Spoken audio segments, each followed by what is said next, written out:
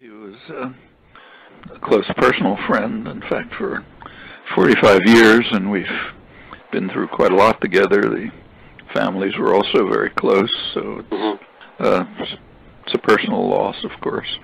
But it's much broader than that. It's a very serious loss beyond his family and his many friends and much wider circles who were.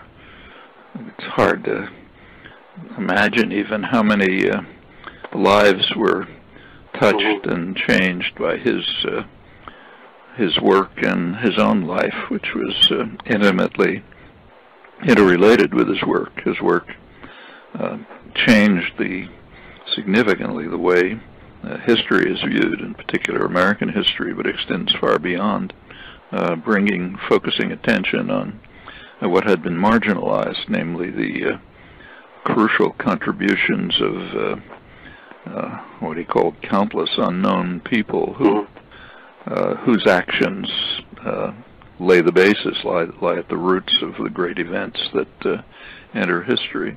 And he brought that to the fore. He also exposed much of the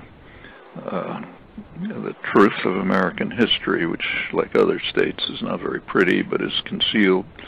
And that just all of this changed the conscience of a generation, as did his own model. He was a participant commentator. That was from the first days. He was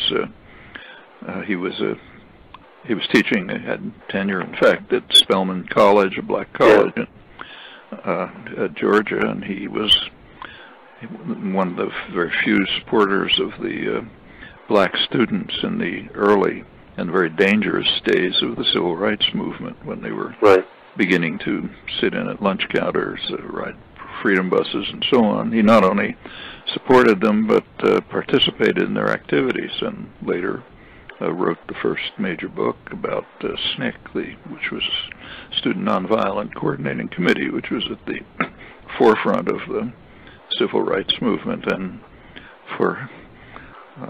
as thanks for his integrity, he was thrown out of the university. And it went on like that through the rest of his life. His actions he was just a model of integrity, of sincerity, of insight, of good humor and wit in the face of adversity. It's just an inspiring figure.